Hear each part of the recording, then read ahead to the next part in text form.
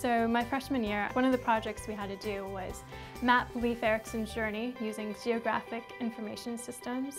I had not realized how passionate I was about GIS. I remember in the classroom working on one of the labs and I was like, I really enjoy this and I really want to pursue this as my career. My professor, Stuart Bruce, showed me how to achieve my career through getting experience in the job field, having an internship. From that internship, being able to go to Booz Allen Hamilton. Stu made Washington College a really great place for me to grow.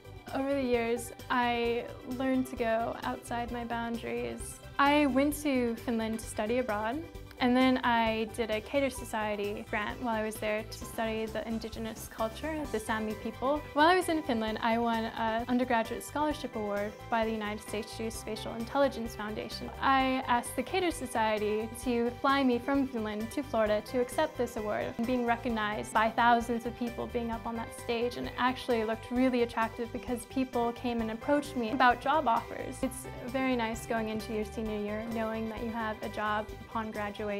Coming out of Washington College, I have so much experience and so many new skill sets and a great deal of friends. Your years of experience amounts to something very important in the end.